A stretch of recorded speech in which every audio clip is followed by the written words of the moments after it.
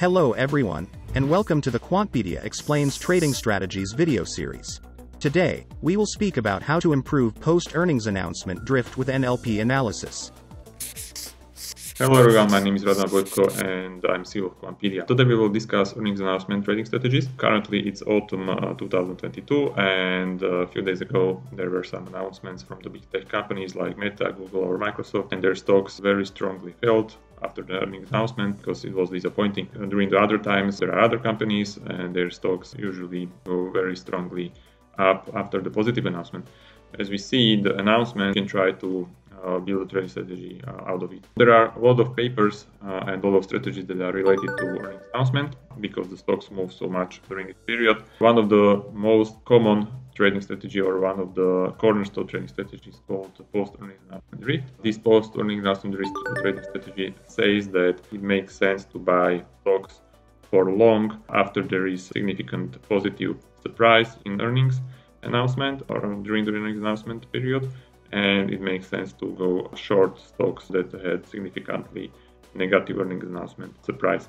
That's the post-earnings announcement effect, and it's based only on the fundamental data, so only on the data that the company shows and announces. What is the company's income, what are the sales, etc., etc. Those data are relatively known, they are easy to analyze, etc., etc. Research also shows that the main performance contributor are small capitalization stocks because they are not so effective. Also the strategy, most of the returns for the strategy comes from the long side. We can try to improve this post-earnings announcement drift by using alternative data set, also built on earnings announcement data, but those data are not so easily available and therefore the strategy has a better performance and better to-charge ratio.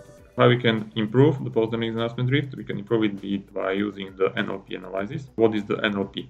So NLP is natural language processing, is a branch of linguistics, computer science and artificial intelligence that's connected to human language. How to program computers to process and analyze large amounts of natural language data. So in our case, those data are earnings transcripts.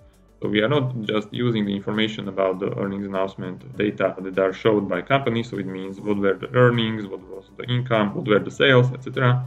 But we are trying to use the computers to understand the text and the spoken words during the earnings call. The approach is inspired by a paper. So PhD takes the post-earnings announcement drift using the text. We are using the different data set. We are using the brain language metrics on earnings calls transcript data set. It's an alternative data set from a company brain. What is the company doing? They are using the machine learning model to read the earnings call transcripts for each stock. They use the categorization for each earnings call transcript and we can access this data. So how does that categorization look like? They use different language metrics for most recent earnings calls. It can be financial sentiment, so what was the sentiment of the call based from what was said on the call. So not what were the actual numbers, but what the CEO or CFO said on the earnings call. Then they are calculating what is the percentage of the words that belong to different domains, classified by language types, if the language was constraining, if the language was litigious, uncertain, what is the readability of the earnings call transcript. And there are small lexical metrics as lexical density, richness of the text, etc., etc. So there are a lot of the metrics, how we can categorize each earnings call for each company. And then what we can do. Investment universe in our strategy is composed of 500 most liquid stocks. It means that the strategy that we built out of that data set is highly liquid because it's built on 500 most liquid stocks. So there are no small caps or stuff like that. And we calculate sentiment surprise as a difference between the most recent sentiment score for each earnings call and the sentiment measure during the previous 8 quarters from the management discussion. What does it mean is that we are using the sentiment score. We are trying to measure whether the earnings call was positively reported or there were a lot of positive words or a lot of the negative words in the earnings call.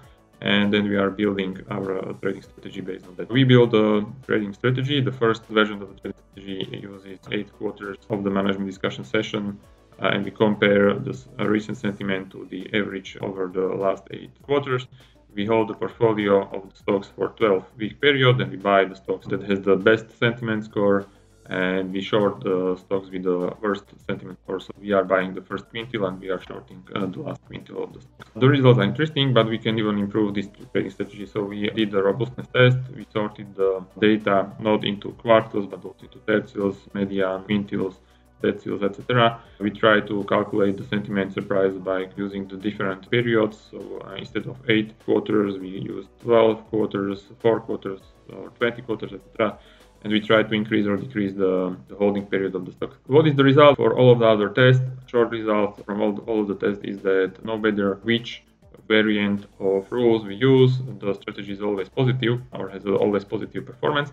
So that's very good result. So it means that there is a lot of hidden alpha or a lot of hidden signal that's in a data set. So it means we can easily use this data set and improve the post-earning investment rate. The final strategy sorts stocks into tertials. So it means we use the strategy that has more diversification in the portfolio because we have more stocks. We use the shorter holding period, so we hold the stocks just for 1 month, catch the main phase of the post-earning announcement drift, and we use longer periods, so 12 quarters of data that we take into account for the calculation of the earnings per price. So we calculate the average of the sentiment over the 12 quarters, and then we compare it to the current quarter, current sentiment on the earnings call, and we go along the stocks with the biggest surprise in the sentiment of the earnings call. It means how many positive words were said during the call.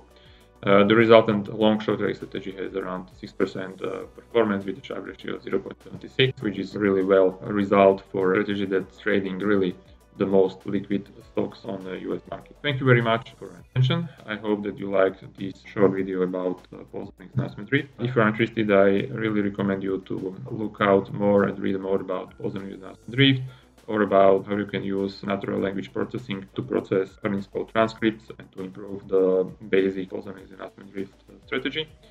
And I hope that you will join me in the next video. Interested? Then pick another video to learn more, or subscribe to Quantpedia Pro and try how our analytics and reporting significantly save time spent on quantitative research.